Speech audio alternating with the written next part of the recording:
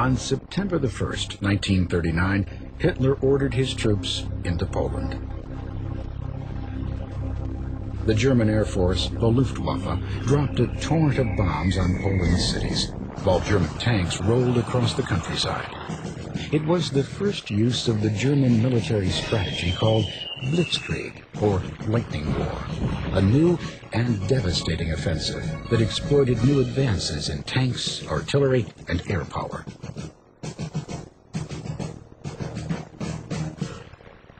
Two days later, both Britain and France declared war on Germany. 2 weeks later, the Soviet Union invaded eastern Poland. World War II had begun. Despite the declarations of war, the next few months saw only an ominous calm settle over the Maginot Line, a labyrinth of defense fortifications along the eastern border of France. French, British, and German troops waited for something to happen. Many began to call this the phony war. As the months passed, however, the Nazis were planning their next acts of aggression. Beginning in April of 1940, the Nazis began their conquest of Western Europe. In a massive demonstration of Blitzkrieg, they invaded Norway, Denmark, Belgium, Holland, and Luxembourg. The Germans ultimately set their sights on the conquest of France. French, British, and Belgian troops were stationed along the entire border of France, including the Maginot Line, though they left one area vulnerable, the Ardennes Forest. The French military believed that the heavily wooded area would be impenetrable to German forces. They were wrong. Hitler sent his tanks smashing through the Ardennes Forest into France, effectively cutting off opposition forces. British and French troops were overwhelmed by the German military offensive into France and retreated to the French coastal town of Dunkirk. Pinned to the sea, hundreds of thousands of troops were trapped. Surrounded by the Nazis, the soldiers seemed doomed. British Prime Minister Winston Churchill appealed for help. Soon, British Navy and civilian boats of all sizes and shapes emerged to form a makeshift flotilla. In less than a week, fishermen, grocers, tugboat captains, anyone with a seaworthy vessel ferried roughly 340,000 troops to safety across the English Channel. Their heroics saved the soldiers, but they couldn't save Paris. On June 21, 1940, the French capital fell to the Nazis. Hitler dictated his terms of surrender to the French government. Germany had succeeded in conquering Western Europe. Only Great Britain remained. The British people, led by Prime Minister Winston Churchill, were defiant.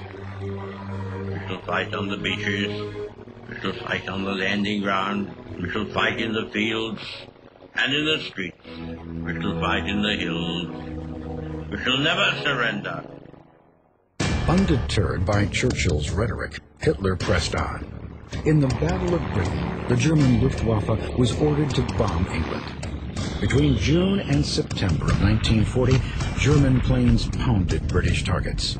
On just one evening alone in mid-August, over 1,000 Luftwaffe bombers invaded the skies over England. Germany soon began concentrating her air fury on the city of London. Londoners found refuge from the Blitz in air raid shelters and underground train stations. Frightened parents sent children out of the city to friends and relatives in the countryside. The attacks were relentless, but despite the overwhelming number of German planes, Great Britain's Royal Air Force, the RAF, fought back courageously. Using newly developed radar technology, the British were able to detect Luftwaffe planes coming over the English Channel. Early warning stations were set up along the English coast to detect the enemy and pinpoint German planes in the sky.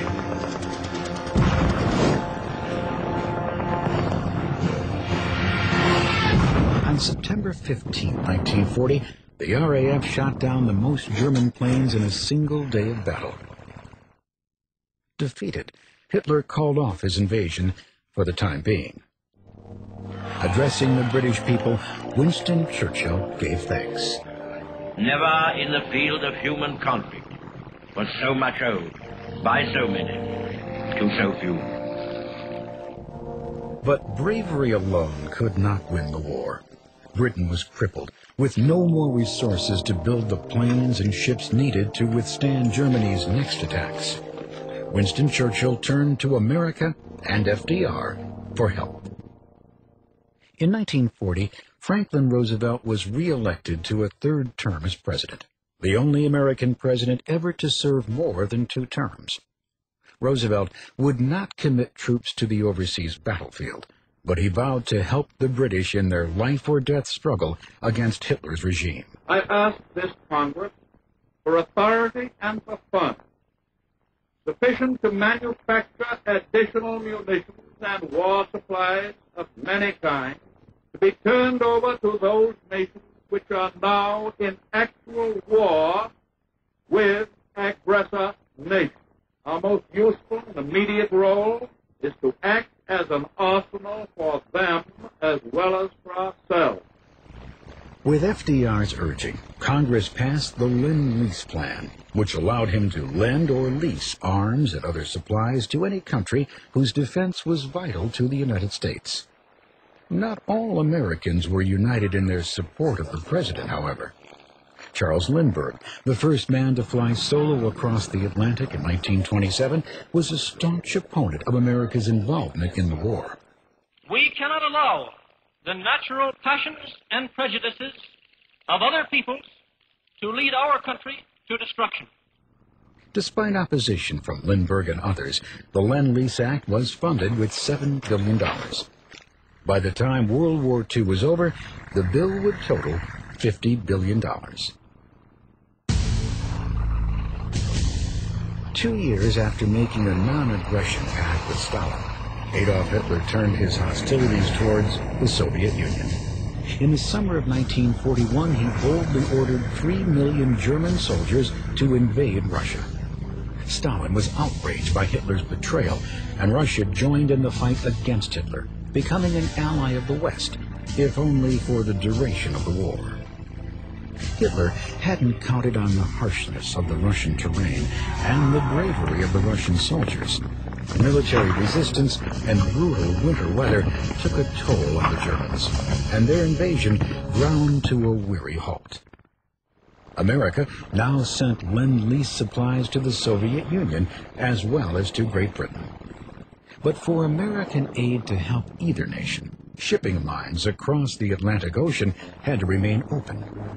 Hitler's submarines prowled the Atlantic in wolf packs, torpedoing supply ships. FDR ordered the Navy to protect all Lend-Lease shipments and allowed American warships to attack German submarines in self-defense. In July 1941, Roosevelt and Churchill finally met face-to-face in Argenta Bay, off Newfoundland. They agreed to issue a joint declaration on the goals of the war. Their agreement, the Atlantic Charter, became the basis for a new document called a Declaration by the United Nations, spelling out the ground rules for countries opposing the Axis powers. 26 countries eventually signed on and became known collectively as the Allied powers.